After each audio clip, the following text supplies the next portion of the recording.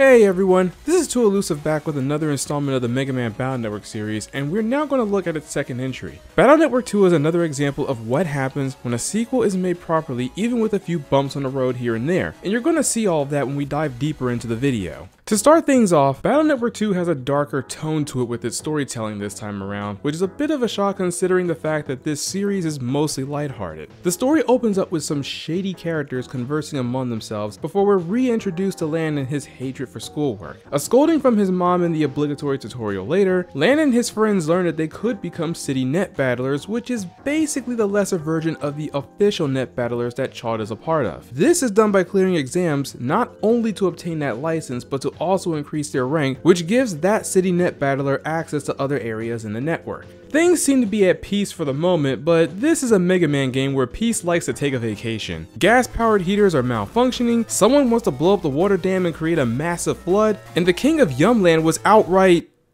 deleted. With the defeat of World 3, the net mafia known as Gospel began to make their moves, spreading net crime all over the world.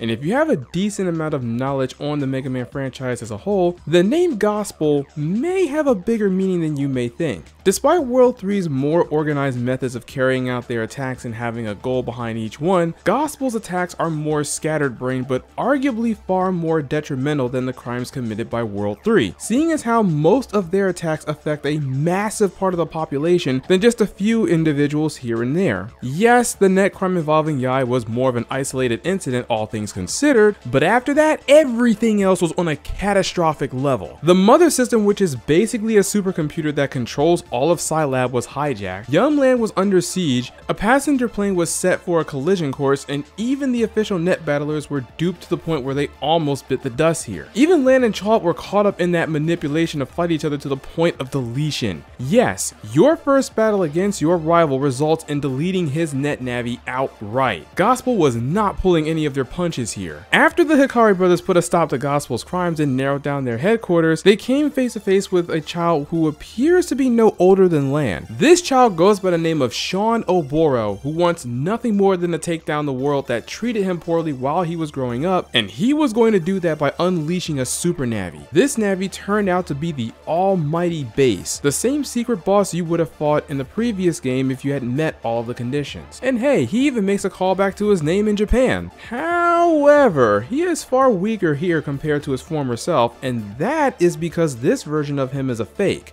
It turns out that Sean's super navi is made up of viruses and will bring an absolute end to net society if this virus manages to set foot into the main network. Once Lan and Mega Man sync up and took down this super virus, which is later on known as Gospel, the world is saved once again. However, before the credits roll, we learn that someone was working behind the scenes the entire time and using Sean to set the groundwork for an even bigger scheme in the future. Meanwhile, the game ends on a cliffhanger as the real Base is hunting down the remaining clones of himself and plotting his revenge on the humans who made these inferior copies, setting up the events that will take place in the next installment, which I cannot wait to talk about. But now that we've tackled the story, let me start by saying that Battle Network 2 is the entry that defined the rest of the series. Yes, each entry in Battle Network brings something new to the table that will be added into the game's core mechanics, but most of the features you see in the later games came straight from the one we're going to be talking about today. Let's start with the changes made to the battle system. Battles for the most part are exactly the same as the first, with the player being able to select battle chips in order to dish out the pain on the viruses they encounter, all while dodging and repositioning themselves on a 3x3 grid system.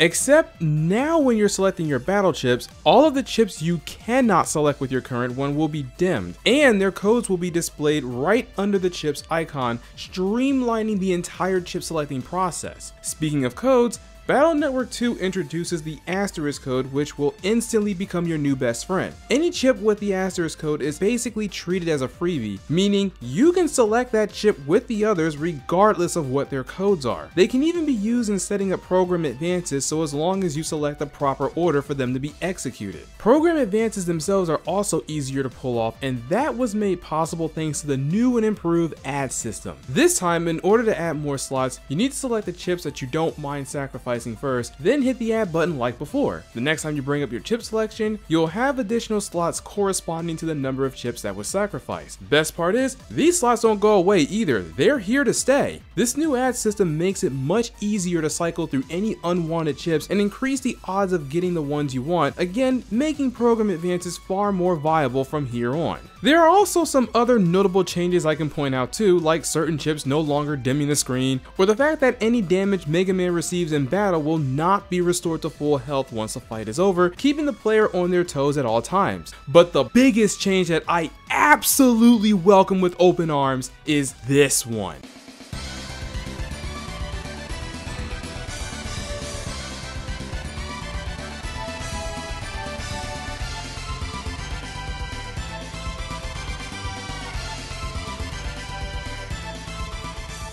Yes, you can finally run from fights. Anytime you have your chip select window open, hitting that L trigger will bring up the option to run away. Do keep in mind though that if the viruses are strong enough, you won't be able to escape. A good way to determine if you'll succeed or fail is to look at the HP differences between Mega Man and the virus's combined health pool. If your health is reasonably higher, the odds are greatly in your favor. Of course, if you really want to guarantee that you'll succeed, you can always keep an escape battle chip in your folder, just in case. There is one last thing I need to talk about in regards to the battle system, and that is with Mega Man himself. Once you've acquired the Change.Bat program somewhere in the midpoint of the game, Mega Man will transform after 280 battles have been fought. As soon as you see the results screen slide away instead of fading into black, followed by this melody, you'll know it's time.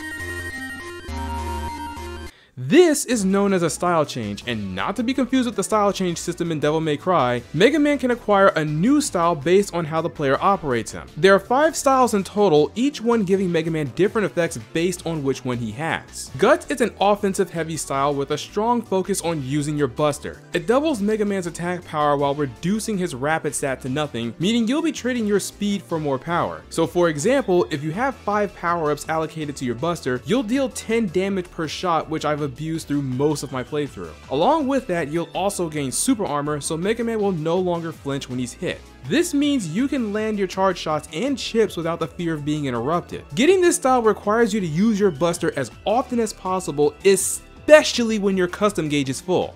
Up next is the Shield style, which as the name implies is more focused on defense. At the start of every fight, Mega Man will come equipped with a free barrier. He will also be able to deploy a shield anytime the player hits the backwards and B button roughly at the same time to block off any attacks. So if you prefer to have more survivability, shield style will be the way to go. To acquire the shield, you need to win as many fights as possible without getting touched while also spamming as many recovery and shield type battle chips as possible. Then we have custom style, which is more focused on battle chip usage and centered around those who want to abuse program advances. This style lets the player start their battles with 7 chip slots instead of the usual 5. While on the surface that may not sound like much, having 2 additional chip slots along with the 5 you normally have can make a big difference when fishing for certain chips. To get this one, the player has to select as many non-dimming chips as possible in one turn. And just for clarity, the non-dimming chips are basically those battle chips that cause the screen to dim down and freeze time while the chip action is taking place. You also want to use the add function or make use of the program advances as often as possible. I find it a lot easier to get this style by just adding chips in every single fight and not use my buster at all. And here we have team style. This one's all about using Navi chips above anything else. You can think of them as a summoner job from Final Fantasy. As team style, you can store up to 8 Navi chips in your folder instead of the usual 4. So if you love using Navi chips more than anything, this is the style you want. With that description alone, I don't think I need to tell you how to get team style, but in case you were wondering, just spam those Navi chips like no tomorrow. Along with the 4 styles I mentioned earlier, yes, I am aware that I said 5, and there is 5, but we will get to that last one in a moment. Each style comes equipped with an element, and unlike the styles themselves, you cannot manipulate which element you'll get. So you're just gonna have to hope that the RNG is kind enough to give you the element you want. All of the elements really do is change the property of Mega Man's charge shot, each one having fixed damage. Fire shoots a flamethrower 3 squares ahead, which hits for a whopping 50. Aqua hits for 30 and damages anyone who is behind the target, plus it has unlimited range and a shorter charge. Electric shoots a zap rain that only does 20 damage, but it paralyzes enemies, which is perfect for chip setups and combos. Finally, Wood creates a tornado that can only reach 2 squares ahead and deal 20 damage, but that sucker can hit up to 8 times, making it the highest damaging charge shot in Mega Man's arsenal. Of course, with each of these elements, Mega Man will also gain their respective weaknesses, but his charge shot will also deal double damage to any enemy that is weak to them. Each style is also capable of leveling up, which is done by battling with the same style change equipped and fighting exactly as you would while acquiring them. Each time you level up, your charge shot's damage output will increase, and you can level up every style at least 3 times. You can also acquire up to 2 different style changes, which can be switched in Mega Man's status menu. And now, the last thing I need to talk about in regards of Mega Man style change is hub style. Hub style is what happens when Land and Mega Man become perfectly synchronized, resulting in Mega Man gaining an immense level of power. He acquires all of the abilities that the other 4 styles would have given him, except for a few changes. Guts will still double in attack power, but since he does not use an elemental attack like the others, his default charge shot will deal 50 damage if his attack power is maxed out. This is why his neutral form had its charge shot toned down from the previous entry. As for his chip selection, he does not get 7 chips to select from.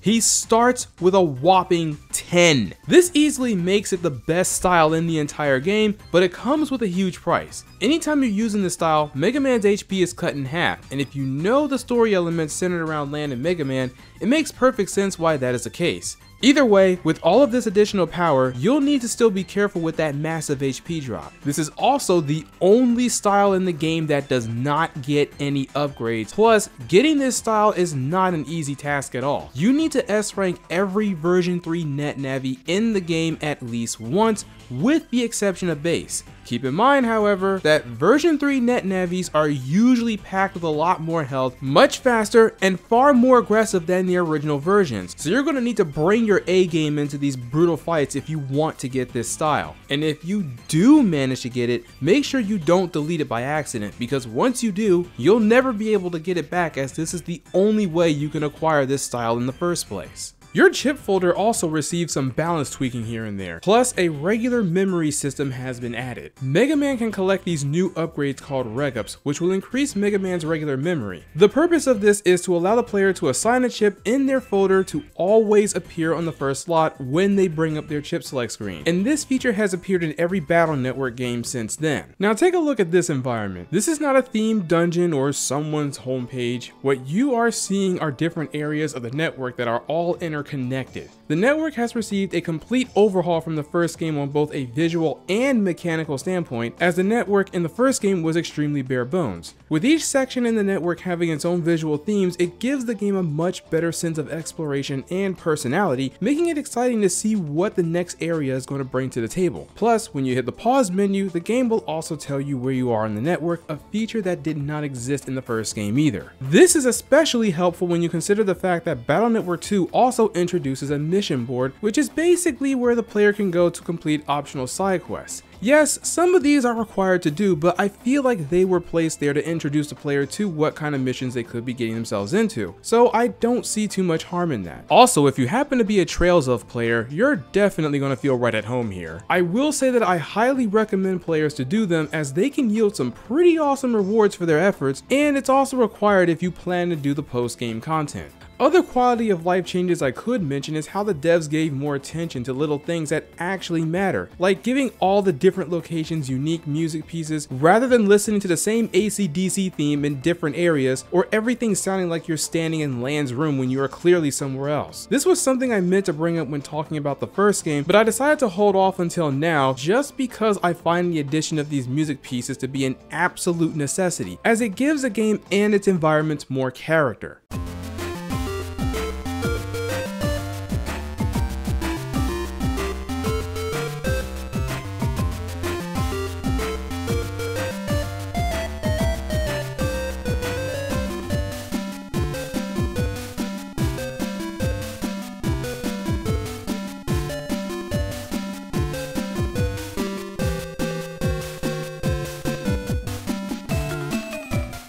While I am on the subject of music, this game easily has one of the best boss themes throughout the entire series. That funky tune you hear in the beginning always puts me in a fighting mood, as I can never get tired of it. Plus, when you consider the nature of this game's storytelling, the melody fits the tone of this game very well.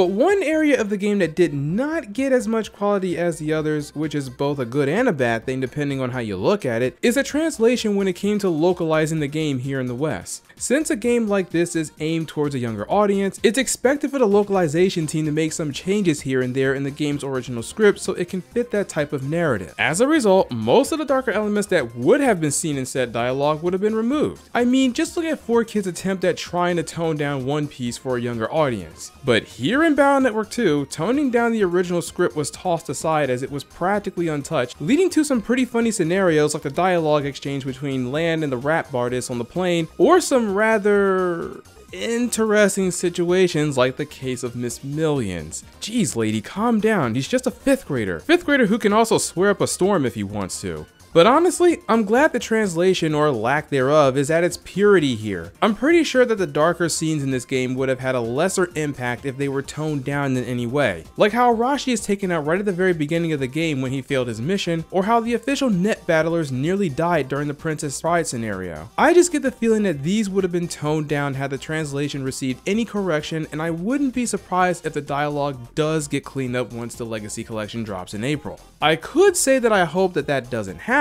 but seeing as how they went and changed the Mavericks' names to their intended ones in X5, it would be best not to hold any expectations, or rather, don't hold any at all. As far as the game's difficulty goes, I want to say that Battle Network 2 is arguably the hardest game of them all, at least during your first playthrough of the game, both for good and bad reasons alike. The good reasons coming mostly from the fact that the dungeons in the second game are more balanced and well throughout, save for a few issues like the fact that you still have to deal with random encounters while solving dungeon puzzles. It's the main reason why I didn't enjoy Shadow Man's dungeon, since every time I'm in the middle of solving a word puzzle they have here, they keep throwing battle after battle after battle, which unfortunately I was not strong enough to be able to run away from these fights at the time either. Also, it is said that the encounter rate was lowered in this game, but I don't believe that for a bit, as I've ran into fights very often in this game. On the bright side, the amount of damage Mega Man takes has also been toned down because the blue bomber cannot recover health once the fight has concluded, so Mega Man is no longer made of paper mache here. However, a lot of enemies you face, especially the bosses, will be packed with a lot more health compared to the first title, making the fights much longer and creating a lot of heart-pounding moments depending on who you're fighting against. Thunderman, for example, can be a royal pain since he sits in the back row the entire fight while bombarding you with lightning bolts from above, and his clouds are not only self-automated obstacles, but they can also harm you too if you stand in front of them for too long. Or in the case of Magnet Man, whose panels are magnetized and will force you into a bad position where he can easily hit you with his attacks or set you up to be smashed into pieces with one of the coolest signature moves in the entire game, the North-South Tackle. You hit him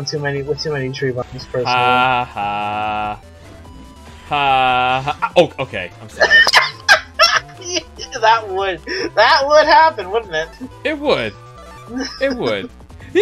This leads to a situation where a player has to rely heavily on program advances in order to get the best damage output they can possibly get in order to handle these boss fights, or use some kind of cheesy strategy to take them out, which is why I say the game is really difficult only on your first time. Once you've learned all the tricks, combos, and program advances, you can pretty much break Battle Network 2 in half, kind of like what happens when you replay Final Fantasy VIII after realizing all of the broken mechanics you can exploit there. The last thing I need to discuss that this game also gave us are two more things that became a staple throughout the Battle Network series. Those two being an actual final dungeon and a more defined post game that feels more post-gamey. Again, these are two elements I did not talk about too much in the first game because both of them are very bare bones. The first game's final dungeon had you running through many sections of all the previous dungeons you've cleared with no bosses to deal with until you've reached Magic Man, complete with a soundtrack that, while it fits the area, it doesn't exactly give you a sense of a final charge to a grand battle kind of feeling. Meanwhile, the post game just has you running through the far reaches of the net and fighting super powered bosses. In Battle Network 2, however, you not only have a final dungeon that comes complete with a theme that's more fitting of the description I've mentioned earlier, the game also throws some bosses at you while you're storming the enemy base. As for its post game, well, if you meet the requirements to access it, you'll be treated to a unique hidden dungeon with dangerous enemies, plenty of goods, and powerful bosses alike. A portion of a game that truly tests your mastery, as you're only going to be fighting the best in these parts, and you'll be locked out of being able to jack out if things get dicey, so I hope you're prepared when you get here. Battle Network 2 has done a wonderful job at taking a bare bones game and applying a very good amount of improvements that are reused in each game moving forward. The more fluid battle system, a runaway option, the regular memory system, and a more suitable gimmick that genuinely allows Mega Man to feel more mega. So why is it that I don't play this game all that much despite giving it such high praise? It couldn't be because of 3. I mean, granted, 3 is a far superior entry in every way, but you're talking to a guy who still gets a high amount of enjoyment from playing the first Mega Man Legends, when Mega Man Legends 2 is a much better game than its first. But then I got to this one particular section in the game that freezes its momentum. A section so bad, it made me put the game down several times before I completed it, which is pretty much the biggest reason why it took me so long to get this video out. Yes, I'm talking about the Freeze Man arc. Let me break down what happens here. At the beginning of the arc, you learn that the entire world is suffering from natural disasters due to Gospel's attacks on the environment system. This is caused by large chunks of ice that appear out of nowhere, blocking all pathways and damaging the infrastructure of the entire network. Your job is to destroy these ice chunks, but only once you've acquired the right program to take out the more potent ones you'll encounter later on as you go along. Also, each time you destroy these ice chunks, you'll be jumped by viruses immediately after. So what is so bad about this whole thing? It is the insane levels of backtracking you'll have to do in this obligatory drawn out fetch quest. In order to get these programs to melt the more powerful ice blocks, you'll often need to run back and forth between the cyberworld and the undernet plenty of times and search for certain NPCs who will very often tell you to go back to talk to somebody else, and one of these goons will withhold information from you unless you get him a stupid Zap Ring 2B. The network is falling apart at the seams and the entire world is in danger.